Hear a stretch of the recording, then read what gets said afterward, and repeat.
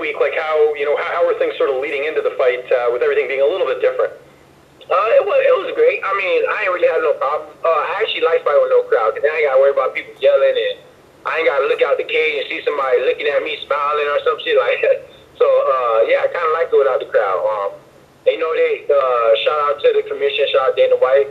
They had everybody safe, everybody getting tested and everything like that. So, yeah, it was pretty good. And Brok was more of an experienced opponent heading into this fight as far as the fights, and I was checking his record. I don't think he's been submitted since 2014. I know you submit a lot of your opponents, but did you feel like that was how this fight was going to end?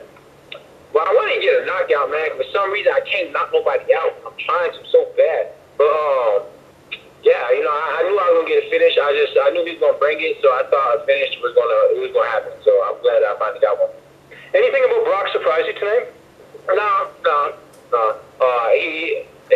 He brought it. He did exactly what I thought he was going to do.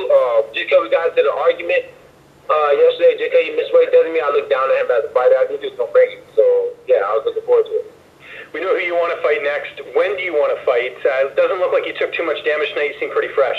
I know he got a fight coming up, so as soon as he gets done with that, if everything goes good, if he wins, then, we get right back in there. Enjoy the victory tonight. Thank you, sir.